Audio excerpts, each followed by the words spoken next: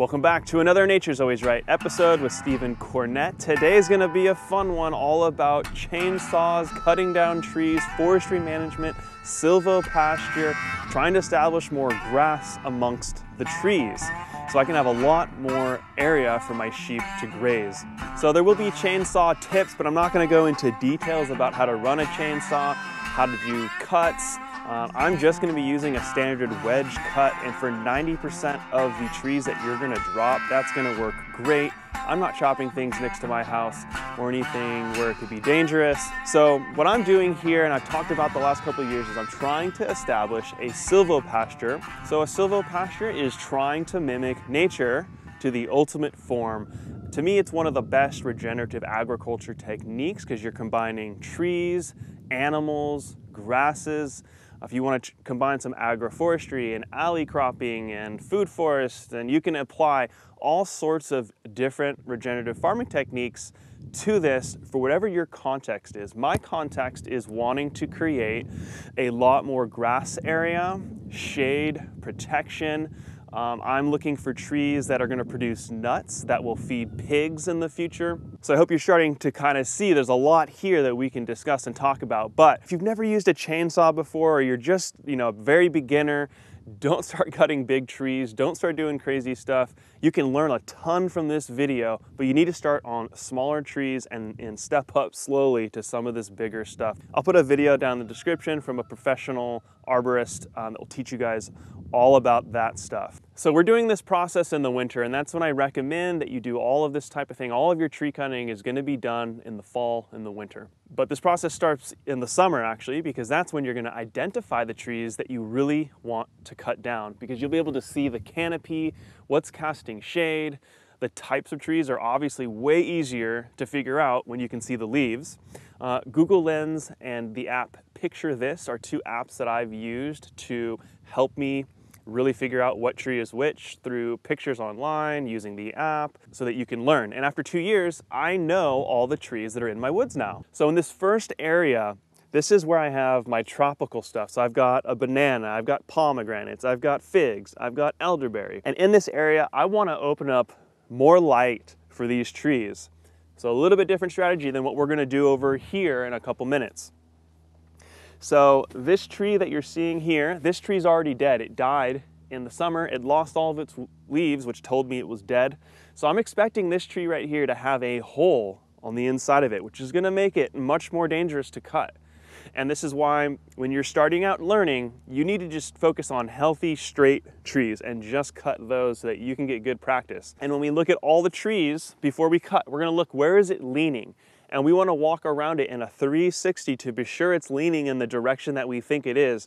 There's some times when you'll look from one direction and it looks like it's leaning a certain direction, but it's actually not when you look at it from another angle. Keep in mind the bend of the tree. Some trees are, pretty unhealthy in here and they're super bent over. Obviously that's going to fall in that direction and there's not much change that we can make happen. The other thing I'm going to look at is the placement of the branches up above. Are all the branches growing on one side of the tree? That's going to influence the angle because all the weight is leaning onto that side. So maybe the tree is leaning this way, but a lot of heavy branches are leaning off to this direction. Now when you cut your wedge, you may think it's going to fall this way, but it's actually going to fall more in the middle of those 2 points because of the weight of the branches. And these are all things that you'll discover by doing this yourself and why you need to start with small trees first. Because I know this tree is going to fall in this direction and I'm trying to avoid it hitting other things that I have in here, I'm also looking at other trees in the direction that it's going to fall. So I've got this little guy here that it may hit, and I also don't really even want this tree here. There's nowhere for that tree to expand to. It's just in the way of these older, healthier trees. Then further over here, we have a bunch more smaller trees that I'm thinning out for that. And then so we'll cut all those down and then we'll come back and look at the canopy again and see if we want to trim it up anymore. So I'll show you one small tree. So this is an oak tree. As we go up, you can see the direction that it's leaning. What I can see is going to happen when I drop this one, it'll basically hit the next tree that I want to cut down. So I'm going to cut that one first, then come back to cut this one so nothing gets in the way and gets hung up on each other. It's super annoying when another tree lands on top of another tree because now you got to cut it underneath. It becomes more dangerous and more difficult. So looking at the future of where it's going to fall is really important.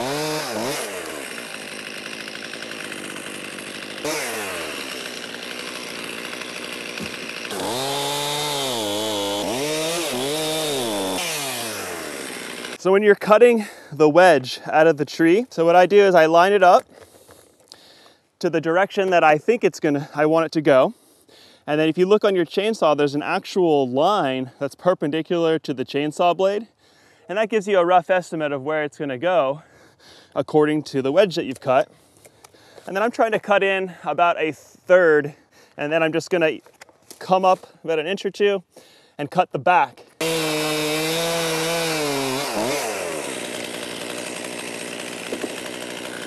That was perfect, right where we wanted it. And then, you know, we clipped the dogwood a little bit, but no damage, so perfect. So we got all the trees laid out right here in front of us. And now I'm chopping down these trees, and I know some tree hugger out there is having a heart attack.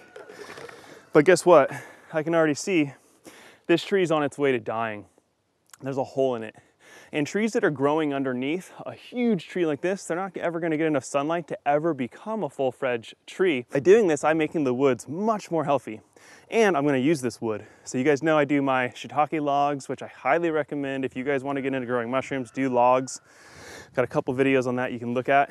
The rest of it will either be firewood, or I can take it to my friend's house who has a mill, and we can mill a bunch of this wood to use to build things with. And that's another reason why I labeled it all.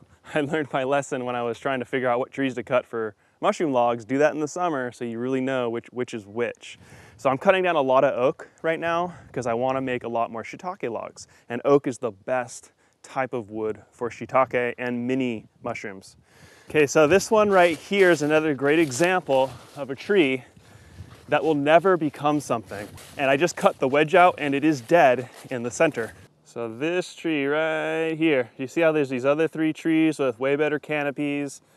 They're gonna block the sun out. And as I just determined, it's already on its way to dying. And then here's another safety tip. Stand on the high side of where you're gonna cut this. This tree is set up to fall going this direction. So I don't wanna be cutting on the downside of this tree because I'm on the side that it's falling towards. It would be incredibly rare that would fall all the way this way, but the tree is broken. So there's a higher chance of something going wrong.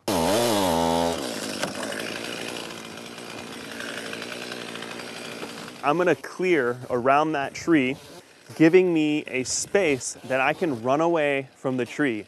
You wanna look on the ground. Is there something that you're gonna get your foot snagged on or something like that? Watch out, because when the tree starts to fall, you need to get out of the way. Even if you know this tree is it's healthy and it's gonna fall in the right direction, just out of the correct habits of using a chainsaw, you gotta move. So make sure there's a path cleared around you to get out of the way. Okay, so looking at that tree, this is pretty dangerous actually. Let me show you how big the hole is inside. You guys can't see that, but it's going deep. Like, I can fit up to my elbow in there. My wedge angle could have been a little bit better, but ultimately it's because this thing is so hollowed out inside. Very tricky. It's wanting to now go this way. What I don't want to have happen is to go backwards and hit my high tensile fence. That's an absolute disaster.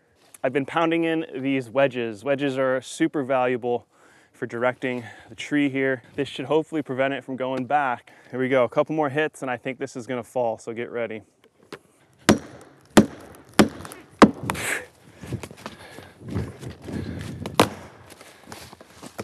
Come on, baby.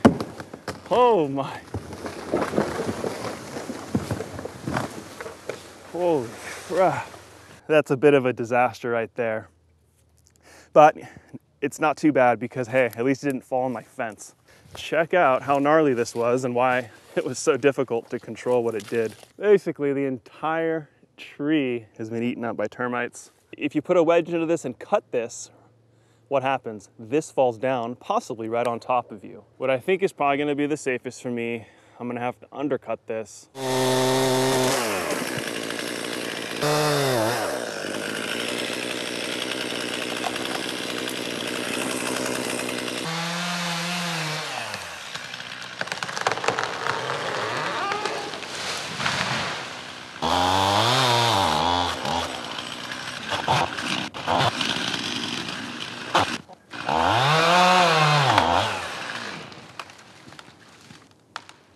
Timber!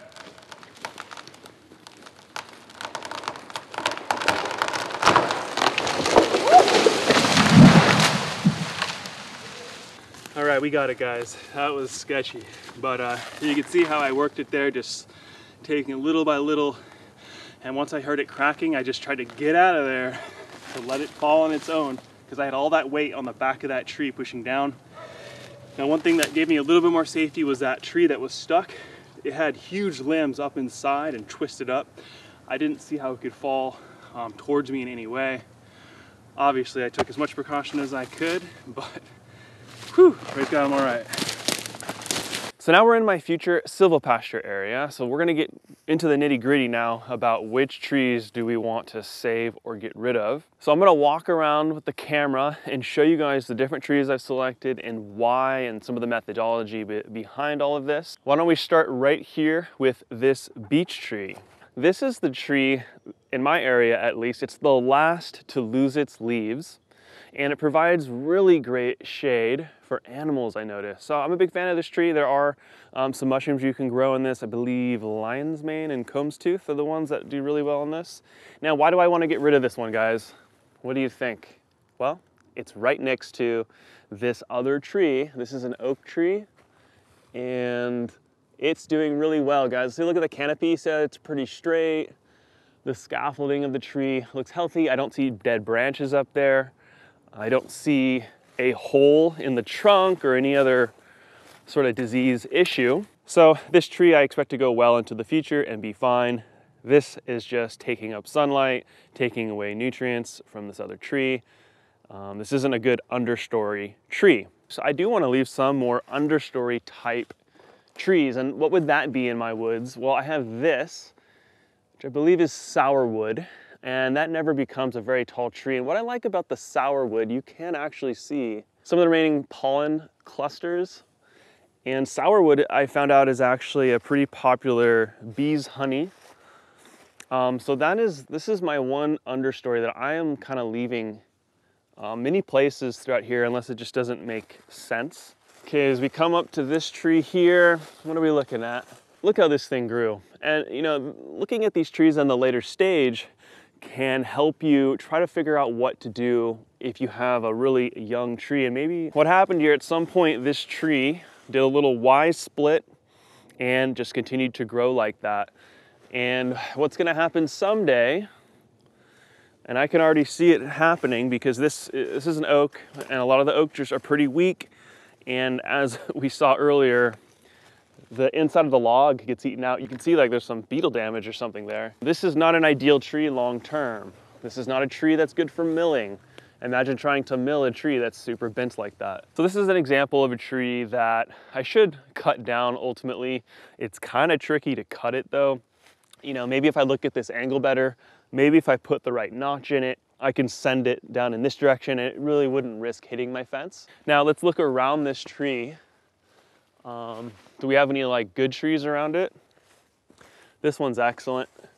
This canopy will completely dominate. You can also see that this bent, crazy tree, it's also interacting with that.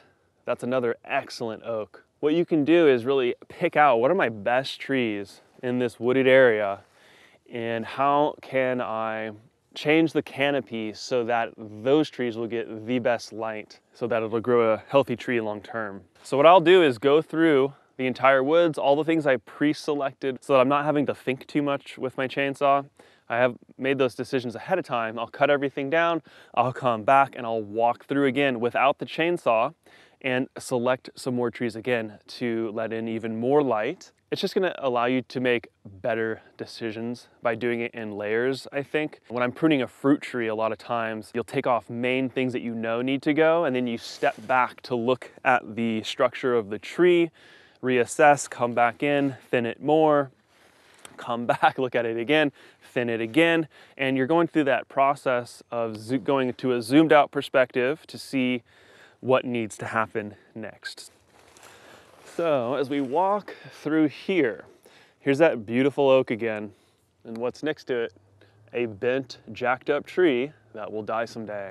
On this first layer, we're gonna clear out these smaller ones to give me some more perspective to really make the final decision. Yeah, I do want to get rid of this one, or whichever it is. Okay, so we've got a small little spindly oak. Is that ever going to become a tree underneath this thing? No, it is just screwing around, time to go. This is a hickory right in front here. Hickory is a great tree for me. They drop nuts. You can make a hickory syrup from the bark, I learned from a friend recently. So this definitely has agricultural uses for my pigs and maybe another product.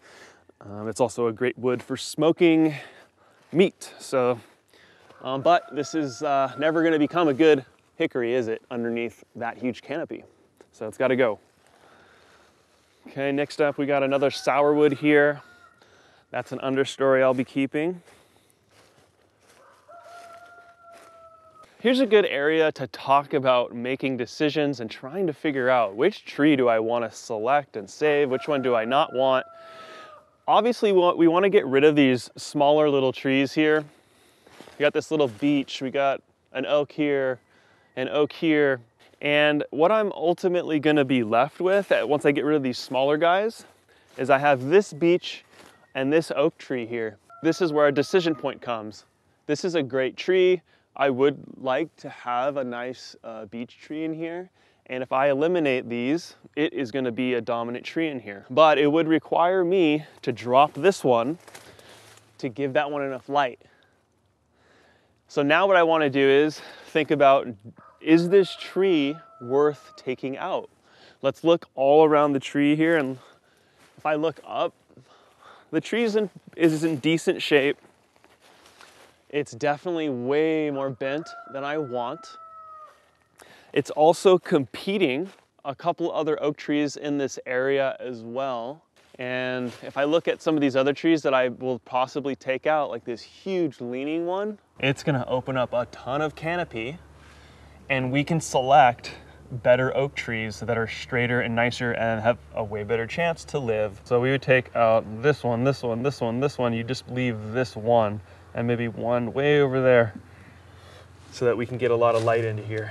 So there's other options too, guys. We can thin all these oak out, and I could say, no, I want this maple right here, and we're gonna keep that, and we're gonna let that be the dominant tree. Or we could say, no, we're gonna let the beech be the dominant tree, and that's just gonna depend on what you want for your farm or what you're trying to accomplish by the trees that you have on your property. I'm taking you through that thought process, not to give you an answer of which trees that I'm going to cut ultimately, but to walk you through so that you can see some of the variables that are good to consider. So how am I gonna establish grass in my silvopasture? Well, normally I would use my pigs, and I did run pigs through the woods here through summer, and I did drop down barley and stuff, but there just wasn't good enough light for it to grow enough to then drop seed. So what I've done is I brought the sheep in here, and the sheep are actually planting the seed for me, and I'm taking the hay that I was able to get from my own land this year. I think I had like 180 to 200 bales of hay, something like that we got this last year.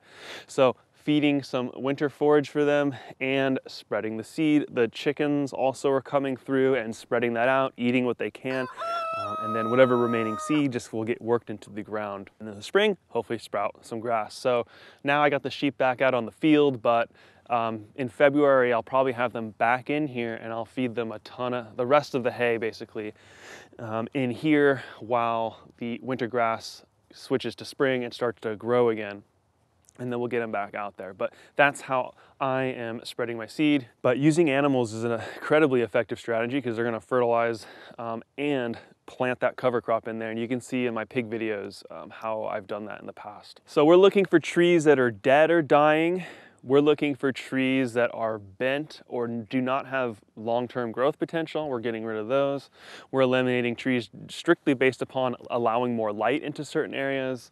We're also selecting trees that we just don't even need or want. For me, that would be pine trees.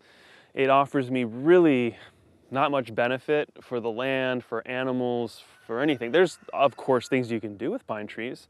And the thing that I think that I'm gonna use mine for that I cut this year is they're giant beams, basically.